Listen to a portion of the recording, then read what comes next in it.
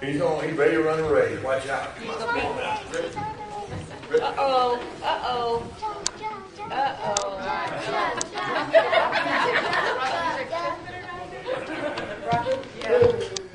Oh, Lord.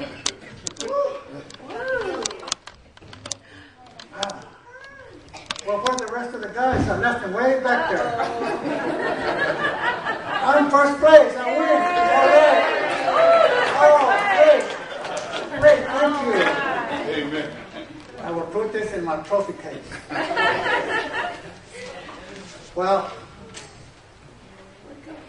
I like running with the men. When I say running with the men, I mean associating with the men, participating with the men, and we all run together. And I like that because in this doing so, we have a lot of fellowship together. We study the scriptures. We respond by our joys and concerns. Sometimes a man wants to talk to another man instead of you know who. But we do share our concerns and our joys while we're there. Like I said, we study the Word. And as Christ selected the 12 disciples, the 12 men, and He asked them to come and He taught them, and He gave them a challenge to go out and to spread the gospel, to spread the good news. As our men in our church, we are called, just like the 12 disciples, to do the very same thing. We can do that when we all come together. We pray together. We look at the things that need to be shared and who needs the help, who needs the prayer.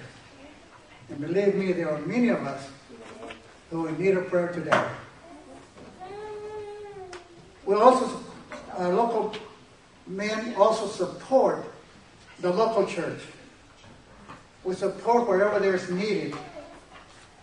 We are always so grateful when we can get together with other men from other churches and share the camaraderie, the joy of being together, all of one accord. Every man in this congregation should be part of the men's group. Every man in this congregation should be committed to the word of Christ when He says, go and make disciples of all. We cannot do it on a one-on-one basis, sometimes it works, but as a group we can do that. And that is what our Methodist men are all about. I want to invite the men to come and be part of that. Join us in the run to win. I run to win, and I did today. Next Sunday, there's going to be another race.